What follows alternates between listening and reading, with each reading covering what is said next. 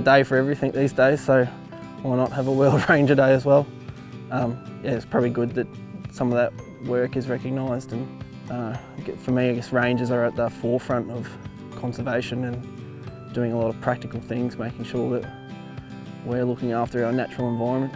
I think it's awesome. I think it's really, really good to have that come into focus a little bit, and hopefully it will encourage younger people or kids to take a bit of an interest in the natural environment and to get out there and experience a little bit.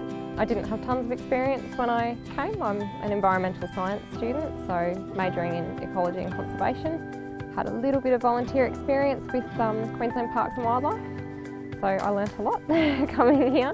But we get to work in a different spot pretty much every day, and the work's really varied too. It's nice to drive into work every day, and like this morning it was very low visibility, and you could just see the dam behind me here just through the fog. And now there's not a cloud in the sky. It's really nice being out here. Do a little bit of everything. So you really do need to be adaptable. You need to like working outside. It's a beautiful day today, but we are out here when it's 40 degrees and we are out here when it's below zero. So you have to be fairly dedicated to get up for the early starts then. But really, if you have an interest in natural areas or wildlife or anything like that, it's a great job.